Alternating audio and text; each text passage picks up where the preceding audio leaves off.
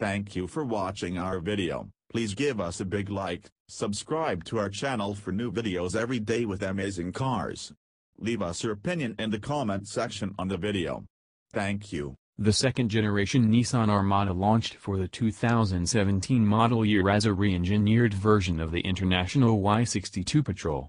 For the 2018 Chicago Auto Show, Nissan is giving a roundabout hat tip to those routes with a one-off, winter-challenging off-road Armada called the Snow Patrol. Cue the alternative rock.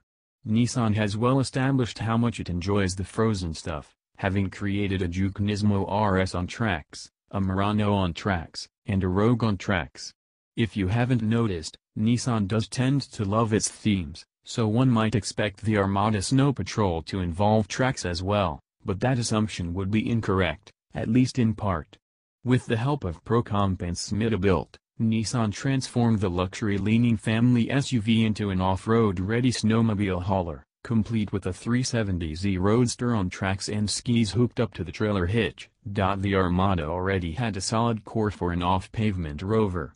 It is powered by a 390 horsepower 5.6-liter V8, is built on a stout ladder frame, has available all-wheel drive, and is rated to tow up to 8,500 pounds.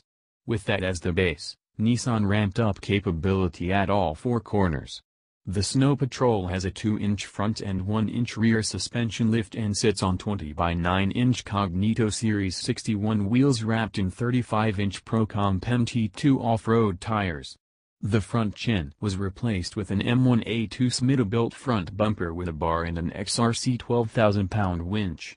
Nissan attached M1A running boards for extra armor, while M1 fender flares were employed to house the larger tires. Extra storage and lighting is covered by a roof-mounted DR36 2-row LED light bar that can switch between flood and spotlight modes, grille-mounted circular LED motorsport lights, and a 4x4-foot roof rack. The interior complements the striped blue exterior wrap with creamy off-white leather seats with gray inserts, Snow Patrol logos, blue contrast stitching, and blue piping.A project that could have debuted as a SEMA car. The Snow Patrol is a one-off simply built to demonstrate what the Armada could become fairly easily with a mild cash outlay for aftermarket parts. That 370Z, on the other hand, might require a little more work. Thank you for watching our video. Please give us a big like, subscribe to our channel for new videos every day with amazing cars.